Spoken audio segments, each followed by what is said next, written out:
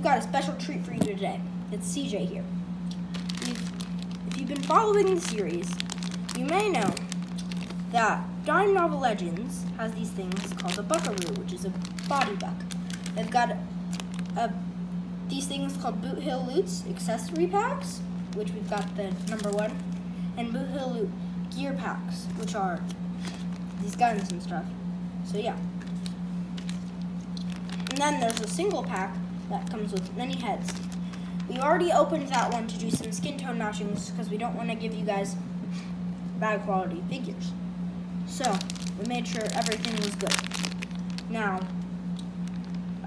to open the buckaroo, we're just gonna, and once you get all of them, you can make a complete figure. So that's what I'll be doing today. So, to open the buckaroo, as you see, we've got this nice light blue torso, and these nice beige pants with some red boots. Next, I'll be opening the accessories. So,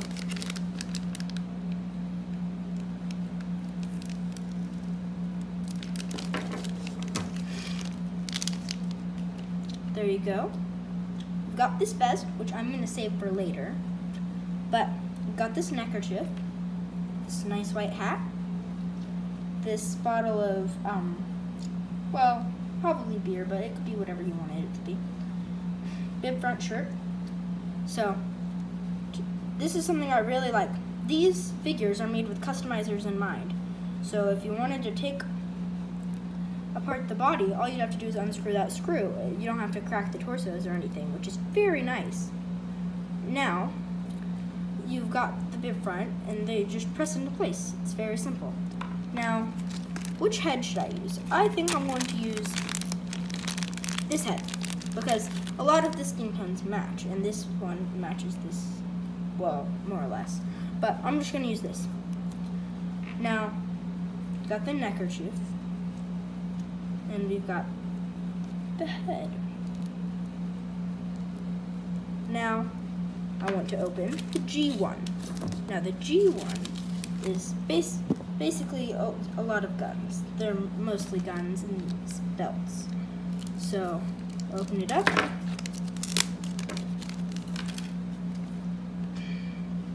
Got a gun. Got a holster. So you can put the guns in the holsters. There you go. Got one. Set it down. And we've got two. And then you've got this belt that you can put them on and put on your character. So, let's go ahead and build him. We've got his hat. I'll put these on his belt real quick. I'm going to cut when I have them all assembled and I'll show you guys the final product, okay? So I've decided I'll save this for the next episode. But as you can see, we've got our cowboy right here, and the bib front stay on decently well. They've got the same articulation as the other ones, with their double jointed knees, their ankle pivot up and down. They've got their single jointed elbows, side to side, wrist rotation, side to side wrists, ball joint at the head, up that much, down that much, shoulder articulation. And of course the bib front came off, but that's because I was messing with it a lot. It stays on very well.